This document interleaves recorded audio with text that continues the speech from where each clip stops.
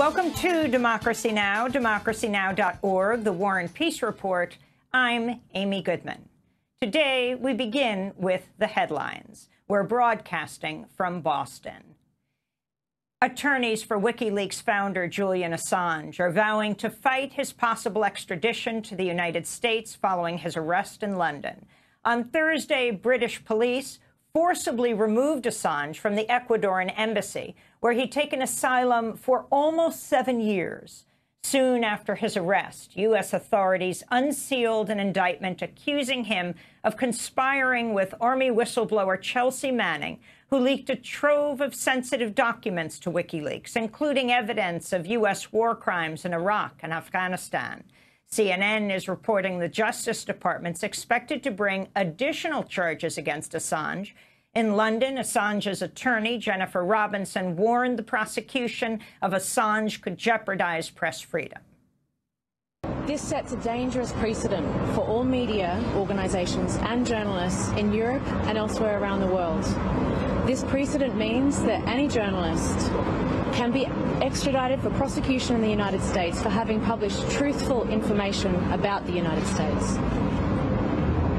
I've just been with Mr. Assange in the police cells. He wants to thank all of his supporters for their ongoing support, and he said, "I told you so." Another member of Assange's legal team, the Spanish lawyer Baltasar Garzón, said he fears Assange may be tortured if extradited to the United States. Garzón spoke to reporters in Madrid.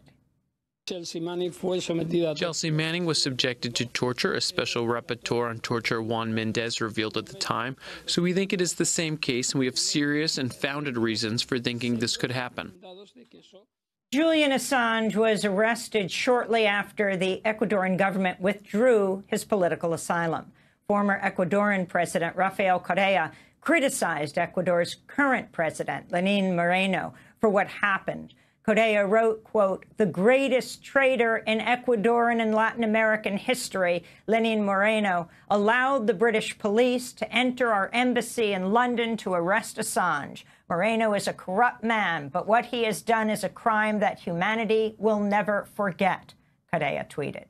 At the White House, President Trump was asked about WikiLeaks Thursday. Mr. President, do you still love WikiLeaks? I know nothing about WikiLeaks. It's not my thing. While Donald Trump claimed he knew nothing about WikiLeaks, he repeatedly praised the whistleblowing site during the 2016 campaign for publishing internal Democratic Party emails. This just came out. WikiLeaks. I love WikiLeaks. We'll have more on the arrest of Jullian Assange later in the program. Protests